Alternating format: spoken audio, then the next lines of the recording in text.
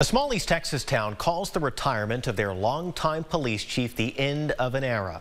For over 40 years now, Randy Kennedy has been serving his community, with the last 26 years spent as the chief of police in the town of Hughes Springs.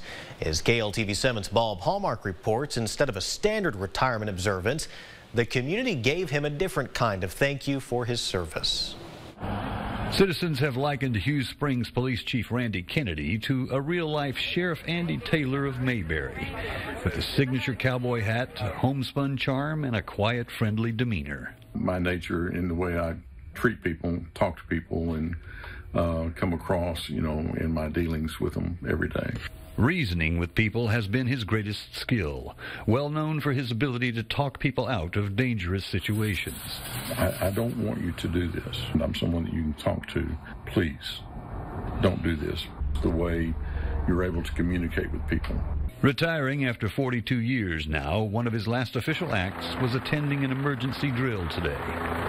But this was no drill. Unknown to Kennedy, this helicopter landing was the beginning of the city saying thank you for his service.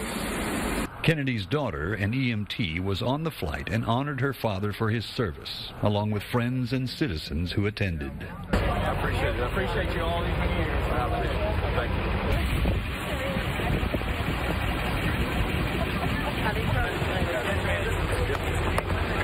In the great scheme of things, it's just a small town in America showing appreciation. But for Kennedy, a day he'll never forget. It's bittersweet.